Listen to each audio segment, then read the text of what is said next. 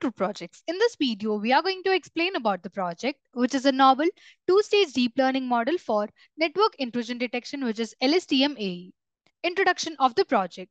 The project highlights the increasing reliance on information and communication technology system, which is ICT systems and networks, which manage sensitive user data and they are vulnerable to attacks. These attacks, whether manual or automatic, they continuously evolve, leading to undetected data breaches. As computer networks become more pervasive, the need for robust network security becomes imperative. The project discusses the limitations of traditional security technologies such as firewalls, anti-spam methods, and antivirus software, which struggle to identify new or complex threats. Recognizing the need for enhanced defense mechanism, network intrusion detection systems are introduced as a secondary line of defense to monitor network traffic and identify intrusive events. Intrusion detection is emphasized as a critical aspect of network security with the goal of recognizing anomalous access to protected internal networks. The project discusses the gathering of intrusion data by network equipment and the role of network intrusion detection systems in conjunction with the firewalls to safeguard web servers.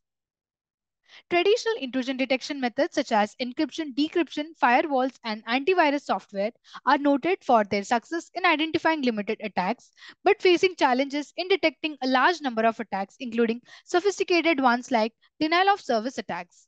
The introduction highlights the shift towards incorporating machine learning techniques, specifically support vector machine, k nearest neighbor, naive Bayes, and random forest to improve identification rates and reduce overhead.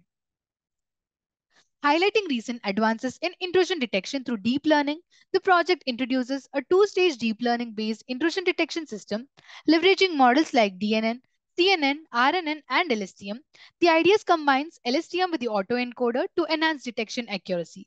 The primary objective is to present a robust ideas adept at efficiently processing intricate raw network data, ensuring effective and precise detection performance. Objective of the project. The objective is to design and implement a cutting-edge ideas incorporating deep learning models like LSTM and autoencoders. This system aims to significantly enhance the capability to detect and respond to network intrusions effectively.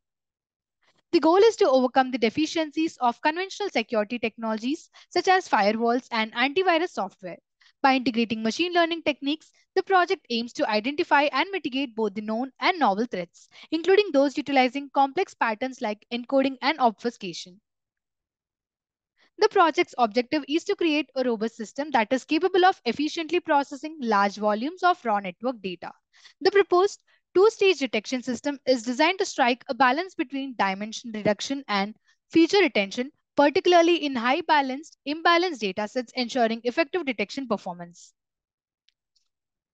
The aim is to evaluate the performance of proposed LSTM AE model against existing intrusion detection models, specifically on the CIC IDS 2017 and CIC IDS 2018 datasets. This benchmarking exercise aims to highlight the model's superiority and distinctive capabilities in handling intricacies presented by these real-world datasets, ultimately contributing to advancements in intrusion detection systems for practical cybersecurity applications. The objective is to automate the detection of abnormal occurrences and the implementation of countermeasures to mitigate the impact of hostile agents. The project aims to contribute to the automation of network security operations, simplifying the management of security incidents and ensuring a swift response to potential threats. To implement this project, we need software and hardware requirements. Coming to software requirements, we need application of Anaconda, primary language of Python, front-end framework of Flask, backend framework of Jupyter Notebook, database of SQLite 3, front-end technologies of HTML, CSS, JavaScript, and Bootstrap 4. Hardware requirements are operating system of Windows, processor of i5 and above, RAM of 8 GB and above, and hard disk of 25 GB and above. To implement this project, we have designed various steps in the flow of work. The first step is importing the packages. This step involves importing necessary Python packages and libraries that are required for the project. We imported pandas for data manipulation, NumPy for numerical operations, Matplotlib and Seaborn for data visualization, scikit-learn for machine learning, Keras for deep learning, and Flask for web development. Exploring the dataset. The project uses CIC IDS 2017 and 18 dataset. Dataset exploration involves loading and inspecting the data to understand its structures, features, and potential challenges. Data processing. Here we have substeps. Converting data into Pandas data frame. The dataset is loaded into Pandas data frame. This provides a tabular structure that allows for easy manipulation and analysis of the data. Keras data frame. For compatibility with the Keras-based models, a Keras data frame is created. Keras data frames are similar to Pandas data frames, but are optimized for use with the Keras deep learning models. Dropping unwanted columns. Certain columns that are deemed irrelevant or redundant for the analysis or model training that will be dropped. This streamlines the dataset and reduces unnecessary computational overhead. The next step is visualization using Seaborn and Matplotlib. Seaborn and Matplotlib are utilized for data visualization. This step involves creating various plots and charts to gain insights into datasets' characteristics, distributions, and relationship between variables. Label encoding using label encoder. Categorical variables are converted into numerical format using label encoding. This is crucial for machine learning models that require numerical input. Feature selection. Feature selection is performed to choose the most relevant features for the model. Select percentile is a method that selects the top X% of features based on statistical tests. Splitting the data into train and test. The dataset is split into two sets, one for training the model and other for testing its performance. This step is vital for evaluating how well the model generalizes to new unseen data.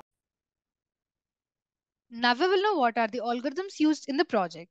Convolutional neural network. It is a type of deep learning algorithm designed for processing structured grid data such as images. It consists of convolutional layers that apply convolutional operations to capture spatial hierarchies in the input data, pooling layers for downsampling, and fully connected layers for high-level reasoning. CNNs are particularly effective for tasks involving spatial relationships and hierarchical features.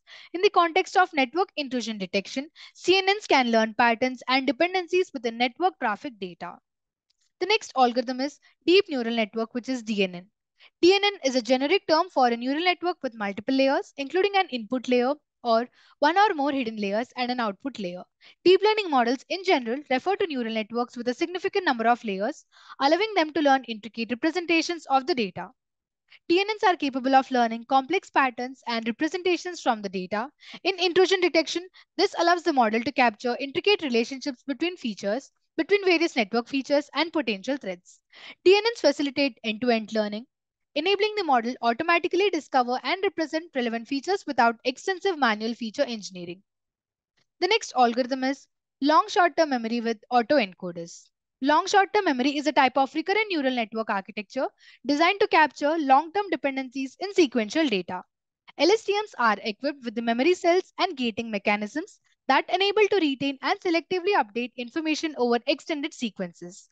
Coming to autoencoders, they are a type of neural network architecture used for unsupervised learning. They consist of an encoder and a decoder, and the network is trained to reconstruct its input data. Autoencoders are often used for dimensionality reduction and feature engineering. Network traffic data often has a sequential nature where the order of the event matters. LSTMs are well suited for capturing temporal dependencies, making them effective for intrusion detection in network sequences. Autoencoders can be employed for dimensionality reduction, helping to identify the most relevant features while discarding the noise. This can enhance the efficiency of the model, especially when dealing with the high dimensional data. As an extension, we applied a method that combines the prediction of multiple individual models to produce a more robust and accurate final prediction. Also, as an extension, we built frontend using Flash framework with the user testing and the user authentication. We used accuracy, precision, recall, and F1 score to evaluate this project. And these are performance metrics. So here we have comparison graph for all those metrics for the dataset, which is CIC IDS 2017. This is accuracy comparison graph. Here on x-axis, we have accuracy score for each algorithm, and on y-axis, we have algorithm names. Accuracy is a measure of the overall correctness of the model. It calculates the ratio of correctly predicted instances to the total number of instances. This is precision score comparison graph. It is the ratio of correctly predicted positive observations to the total predicted positives. It evaluates the accuracy of positive predictions. This is recall comparison graph. Recall measures the ability of the model to capture all relevant instances. It is the ratio of correctly predicted positive observations to the total actual positives. This is F1 score comparison graph. It is the harmonic mean of precision and recall. It provides a balance between precision and recall, especially when there is an imbalance in the class distribution. Here we have comparison graphs for CIC IDS 2018. To execute the project, first we need to open the code folder which contains source code files. This is the code folder of the project. This is the dataset folder in which we have the datasets which are CIC IDS 2017 and 18. We use those datasets for training the algorithm. Here we have static folder. This folder consists of files related to CSS, JavaScript and Bootstrap files. Here we have templates folder. This folder contains all the HTML pages used in the project. It typically includes files like index.html, about.html, etc., which represent different pages of the website. Here we have two IPYNB files. These files, which are the Jupyter Notebook files, contain a combination of code, graphs, and outputs all in one place. They allow users to write and execute code in individual cells, making it a popular choice for the data science. This is app.py file. This .py file contains the information related to front-end logic. It includes code written in Python that handles server-side operations such as processing user requests, interacting with the database, and generating dynamic content that to be rendered in the HTML templates. This is the model file which contains the algorithm information and that will be loaded into the project code during runtime. This is the sign-up file. This file is the database file used to store the user information. Now we need to copy the path of the code folder from the address bar of the file explorer. So I'm copying the path. Now we need to open the Anaconda prompt. Using the cd command followed by the space, we need to paste the copied path and then click on enter. By this, current directory will change to the code folder's path. Here we need to type the command python space app.py and then click on enter. This will compile app.py file and it will execute a Python script and perform a runtime check for any syntax errors or logical issues. After running the app.py file, Flask framework will host the application locally at the default address, which is the local host and the port unless configured differently. So here we have localhost and this is the port. Now we need to copy this local link provided by the framework and paste it in any web browser. So I'm copying the link. I prefer Google Chrome, so I'll paste it in that.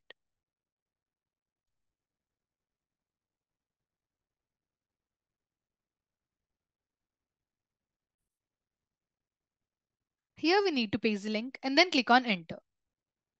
This is the web page of the project which is displayed in the browser and this is built by using the Flask framework.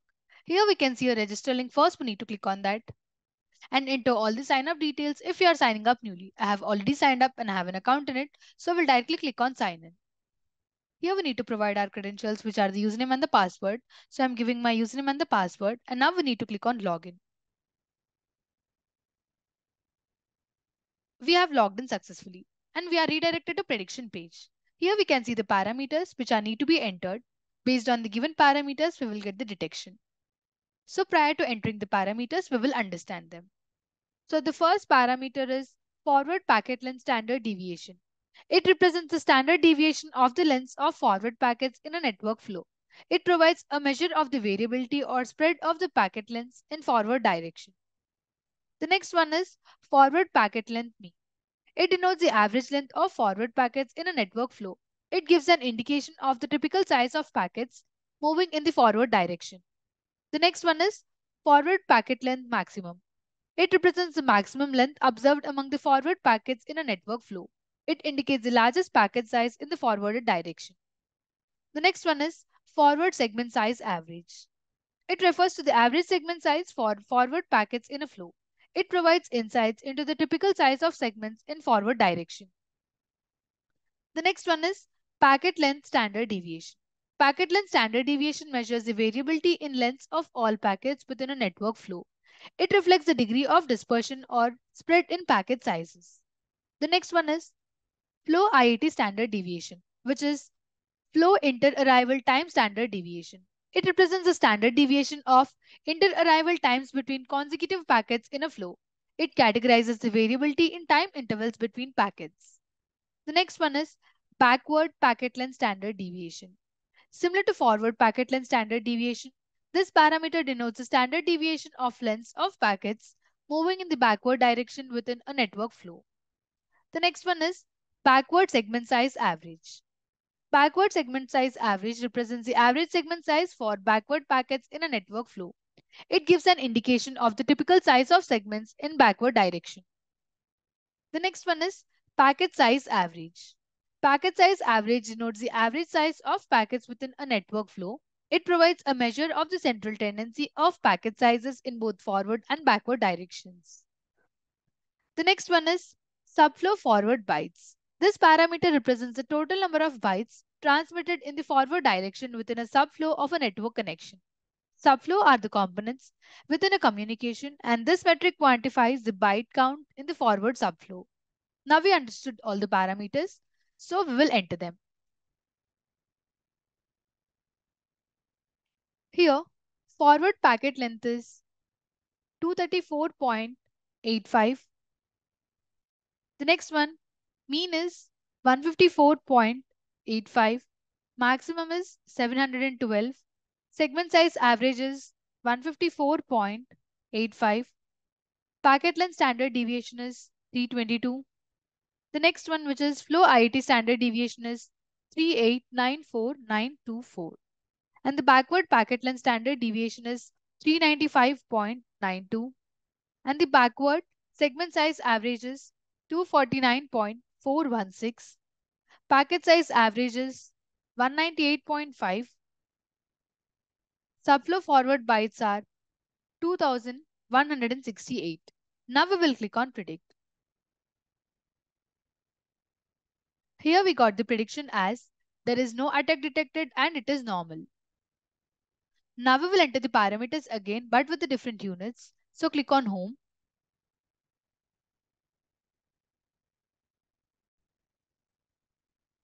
I entered all the parameters. Now we will click on predict.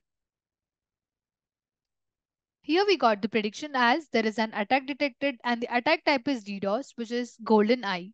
Now we will enter the parameters again but with different values and get the prediction. Click on home.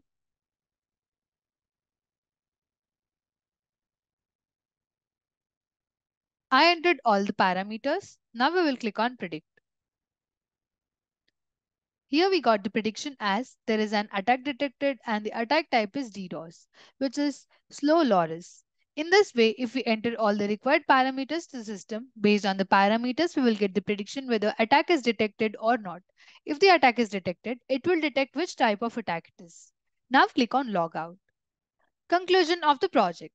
The project tackles the escalating challenges in the network security where the susceptibility to both manual and automatic attacks poses a significant threat to ICT systems managing sensitive user data. In the context of increasing reliance on computer networks, the project underscores the paramount importance of robust intrusion detection mechanisms. Network security is crucial to safeguard against unauthorized access, policy breaches, and the evolving capabilities of attackers. By integrating advanced machine learning and deep learning techniques like LSTM, AE, CNN, and DNN, the project effectively addresses the limitations of conventional security technologies. It successfully identifies new and complex threats that traditional methods struggle to detect. The project's model not only excels in identifying complex attacks but also contributes to the mitigation of potential threats. The utilization of cutting edge techniques employs the system's adaptability, allowing it to learn and respond to intricate patterns in network traffic data. With the incorporation of Flask, SQLite, and user-friendly frontend, the project enhances user interaction while ensuring a secure environment. This contributes to an overall positive user experience, fostering efficient input of feature values and receiving predictions in a secure manner. The project as a whole signifies a significant step forward in advancing network security measures. Thank you for watching video. For more projects, please visit our website www.trueprojects.in. For updates on latest project videos, please visit True Projects YouTube channel and subscribe.